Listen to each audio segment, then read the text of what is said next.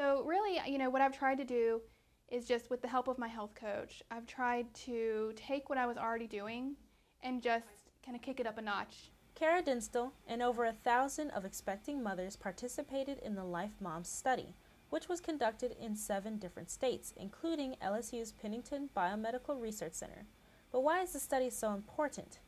Dr. Leanne Redmond, the director for Pennington's Women's Health Lab, explains that gaining too much weight during pregnancy can endanger the mother and the baby. It's a big deal because too much weight that's gained in pregnancy leads to adverse problems, not only for the mom during pregnancy, but for the mom and for her baby at birth and for actually decades later. The participants were asked to make small behavioral changes to their lifestyle, like eating on a smaller plate or parking a little bit farther from their destination.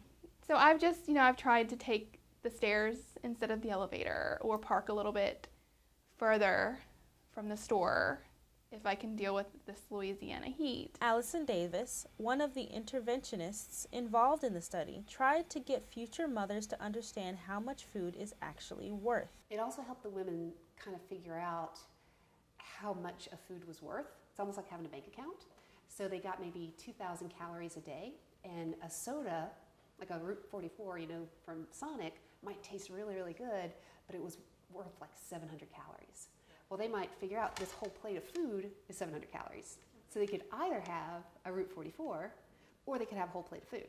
Kara says that she hopes to continue what she's learned to not only help herself, but to help her future daughter, Ivy Ruth, who is less than a month away from being born.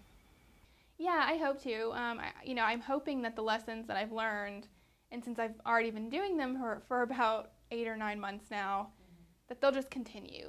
They've become part of my lifestyle, and that was what was important for me as well. I didn't want it to just be a short-term change.